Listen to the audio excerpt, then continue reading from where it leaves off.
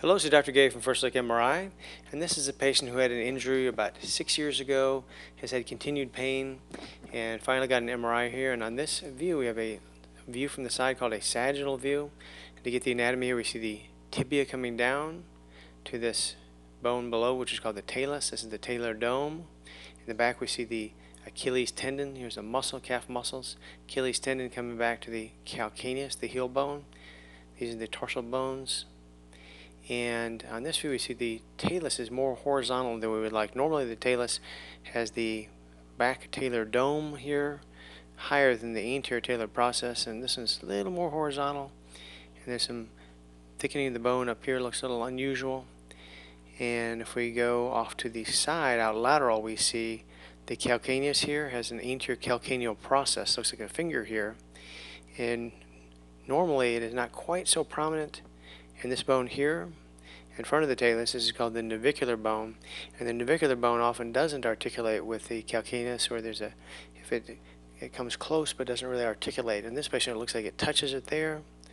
Here it looks like it's too broad, the articulation, and on this view it looks almost like there's continuity. It's probably just a fake out, but it looks like there's a bone bridge going between these two, but it's probably just volume averaging, where it's probably a little gap there, we just don't see it because it's oblique.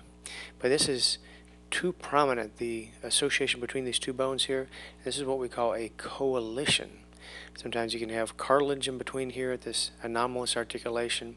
You can have fibrous material that binds them together, or you can sometimes have a broad bony bar, an osseous coalition, that'll make this a big block of bone. And these things can cause ankle pain, and that's, I believe, contributing to his pain, this calcaneonavicular coalition. Now, he also has something else here that is a problem. If we go out more lateral, we see a bone erosion here of the anterior calcaneus. This bone is called the cuboid bone, and there's a bone erosion here, and there's also some spurring up top.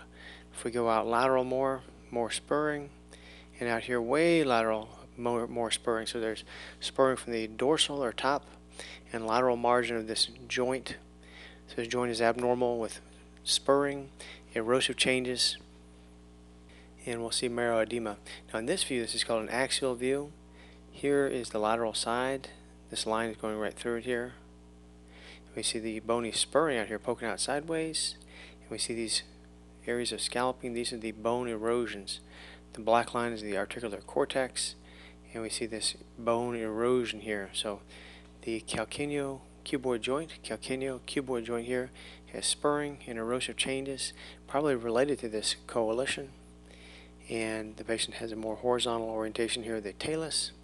And this is, I believe, why the patient is having their symptoms.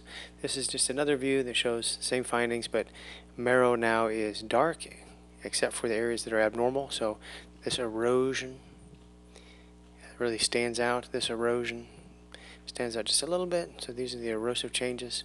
We'll be able to see these on this sagittal view as well. Here's the erosion of the calcaneus. This is the erosion of the cuboid bone. And that's it. So a case of a calcaneonavicular coalition, where these have an anomalous articulation and associated degenerative changes between the calcaneus and cuboid bone, causing their ankle pain. Thank you very much.